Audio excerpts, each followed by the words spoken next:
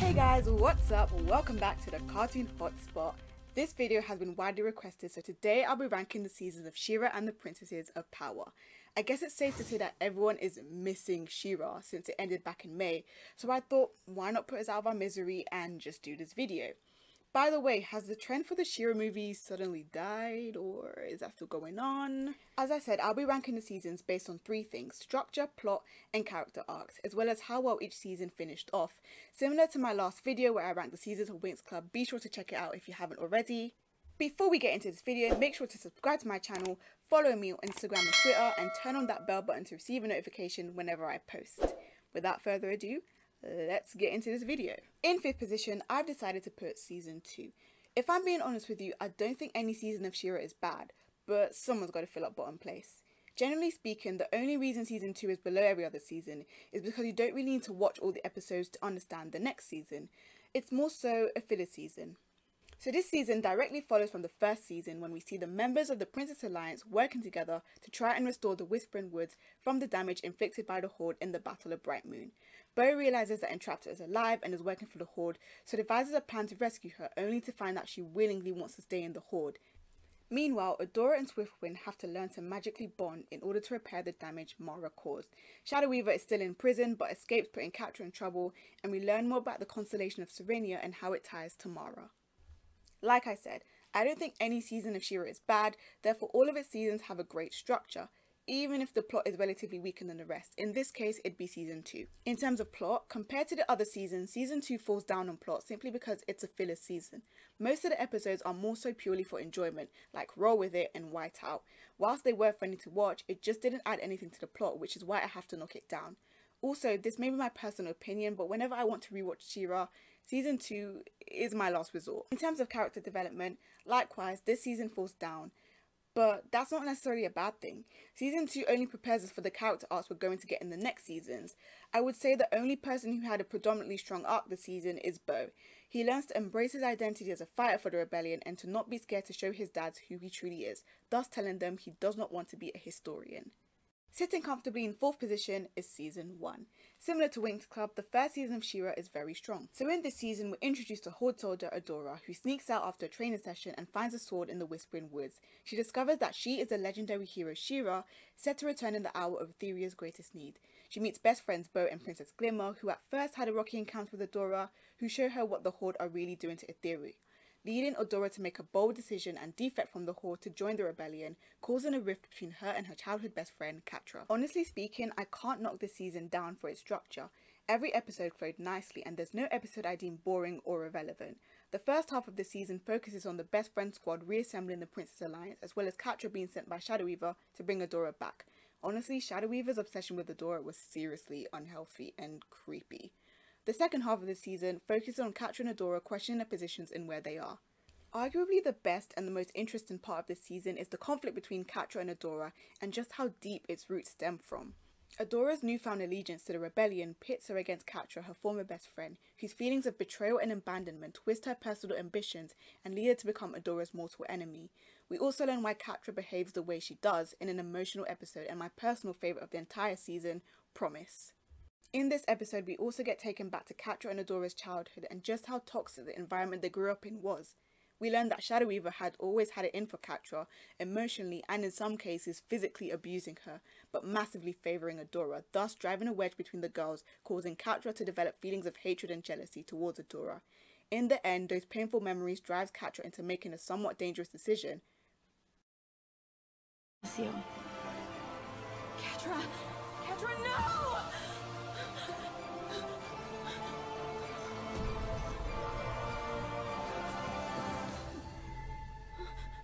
Adora, you must let go.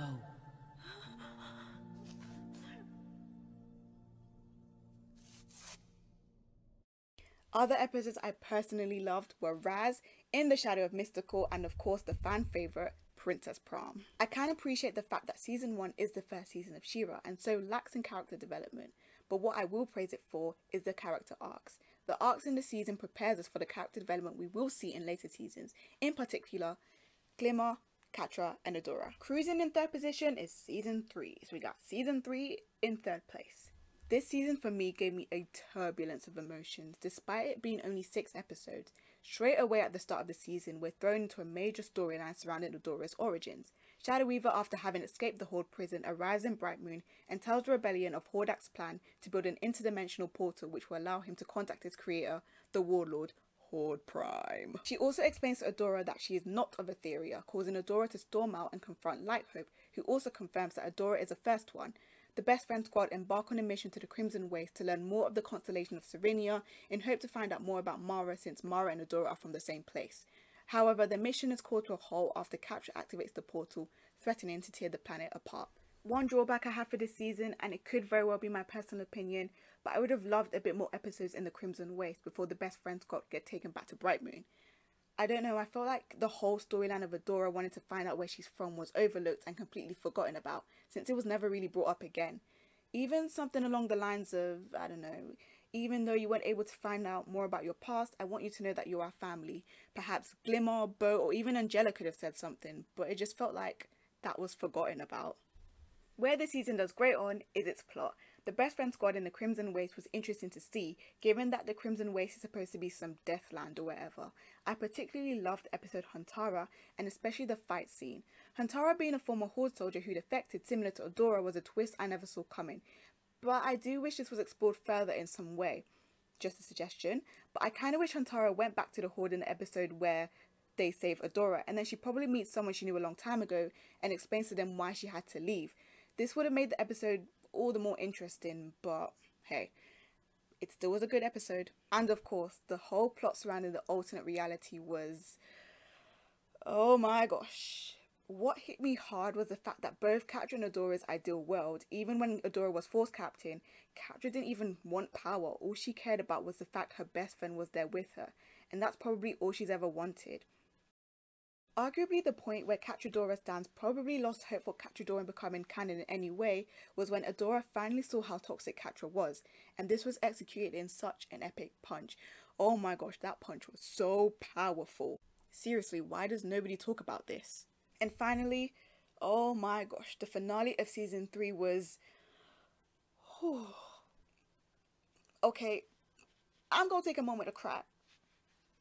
But I'll be back. I'm just gonna take a moment to cry.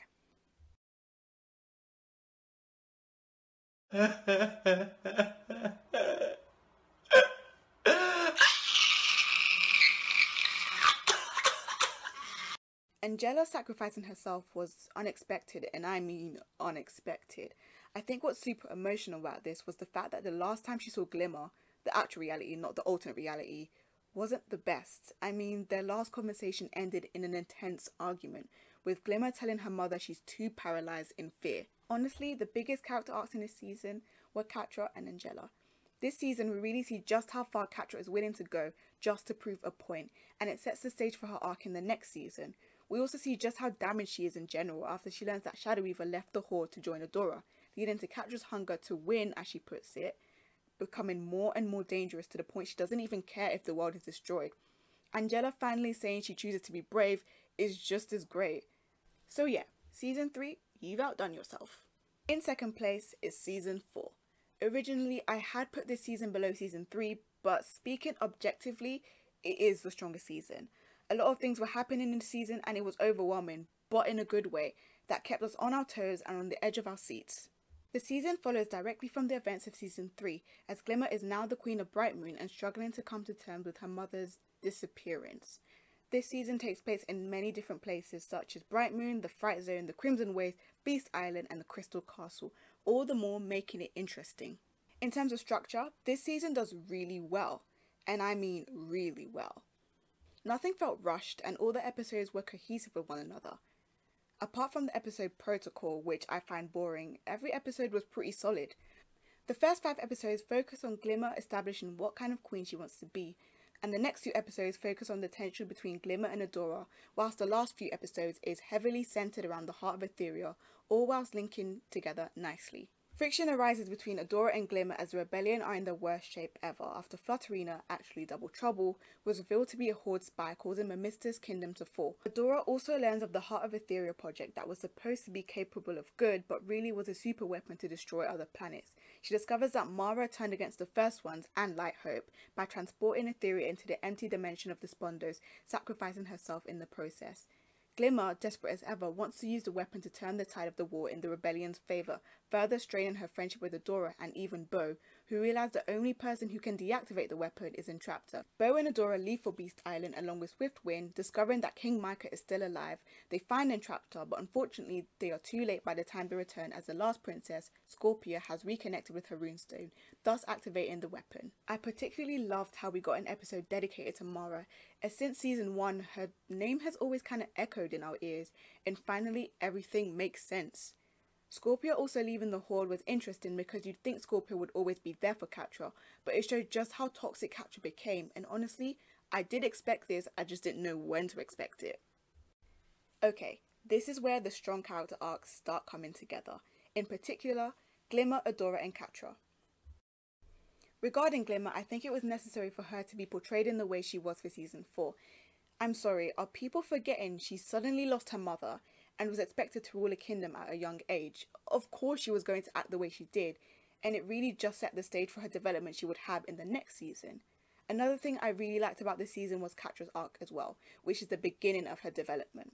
In the episode Fractures, we actually see her have a mental breakdown, and this was great writing. It showed just how mentally unstable she was. She even admits that all this time she thought winning is what she truly desired, but quickly realizes that what she really needs and cherishes is love and friendship, and this is triggered after Scorpia leaves the Horde. At this point, Catra is alone. Particularly one of my favourite part of the season was the introduction of the non-binary character Double Trouble, who was a driving force in Catra's arc. In this season as well, Adora is so focused on proving Glimmer wrong that she kinda gets lost in her own self-doubt.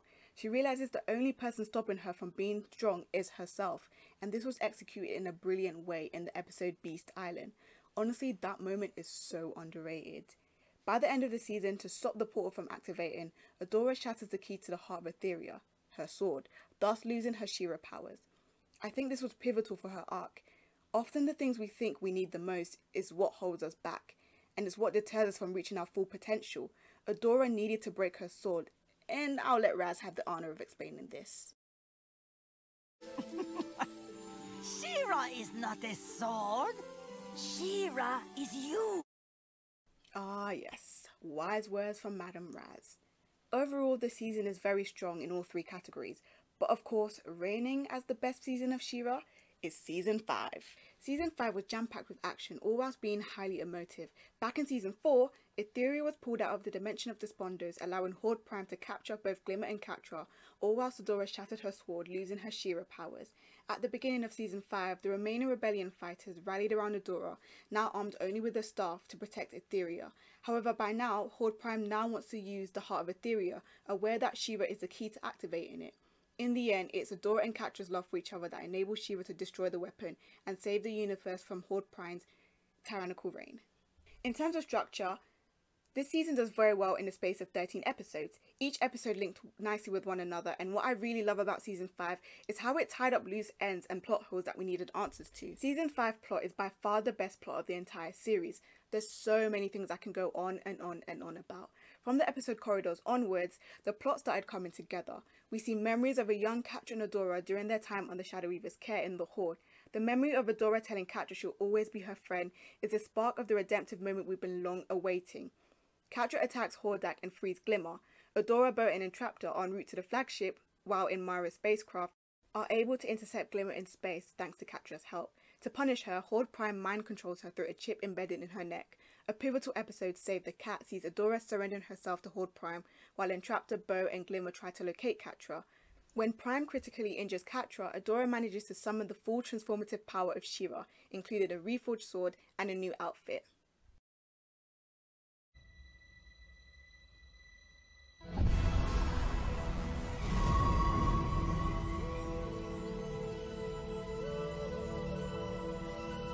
For the honor of Grayskull!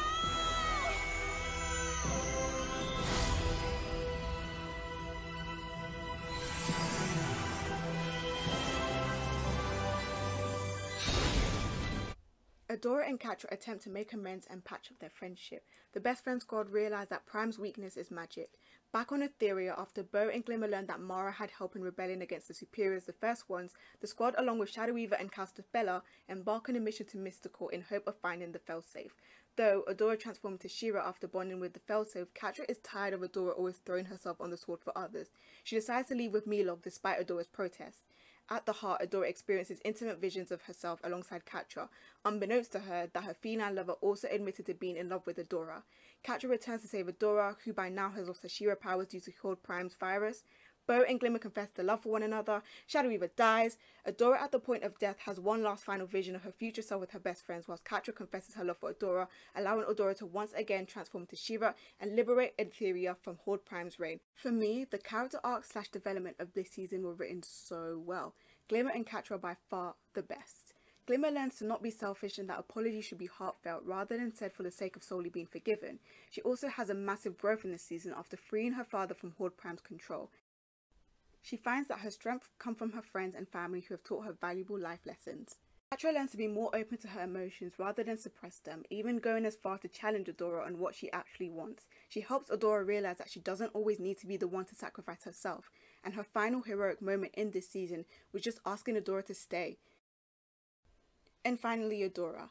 Throughout the series, Adora has never really understood how her powers work, or why they work, but in season 5 she realizes that her love for her friends is her greatest strength, the driving force behind She-Ra. She also learns that whilst being the noble self-sacrificing hero is good, it can also be very destructive. In a vision of Mara asking her what she truly wants, really I think it's Adora's projection of her deepest thoughts, Adora discovers that her friends don't want her to always sacrifice herself. Usually the line "at what cost" is said when many lives are at stake, but in this instance, it was only one life that was at stake, Adora's life. What she truly yearns is happiness, and this message was told in such a beautiful finale.